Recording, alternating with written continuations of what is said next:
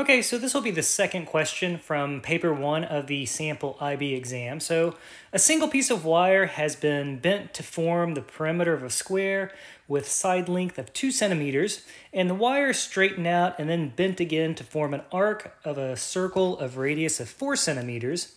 And the wire just forms the arc, not the radii. We want to calculate the angle in radians that the arc subtends at the center of the circle. So, okay, so a couple things here. Let's think about what we have here first. So we've got a square. I'm not gonna make the line straight. I'm not gonna waste time. But all of these are 2 centimeters, 2 centimeters.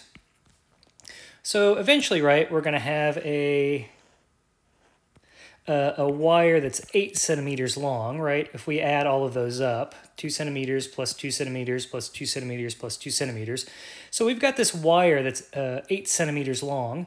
So the formula that you need to remember in this case is the following. So here I've got a circle, and I've got, if you know a length along the perimeter of the circle, and you know the radius of the circle, then you can find the angle theta by using the formula that I have here.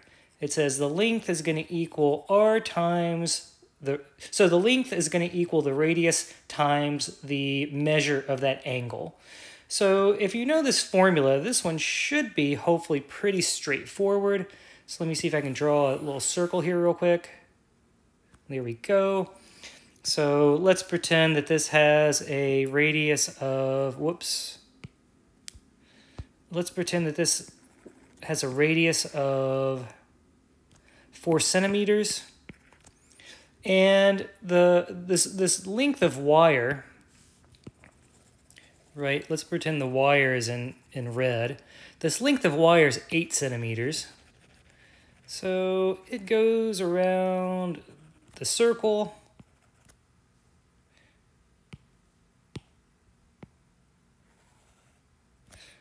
And what we're trying to find in this case is, again, we're trying to find this angle theta. So all we have to do in this case, so again, we know that this length is 8 centimeters. So there's my wire again that I've stretched around the perimeter of my circle.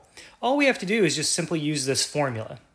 So I'm going to fill that in. So we know that the length is 8 centimeters. We know that the radius is 4 centimeters. And then the thing that's missing, is simply theta. So all we have to do is multiply by theta. Well, it's just a matter of dividing both sides by 4, Divide by 4, divide by 4.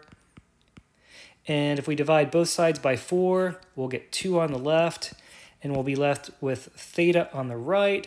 So our answer is going to be 2 radians. That's going to be the measure of the angle. So nothing crazy, but again, if you don't know this formula, as I said in the previous video, a lot of math is just knowing all the formulas. But if you know this formula, I think this one hopefully shouldn't be too bad.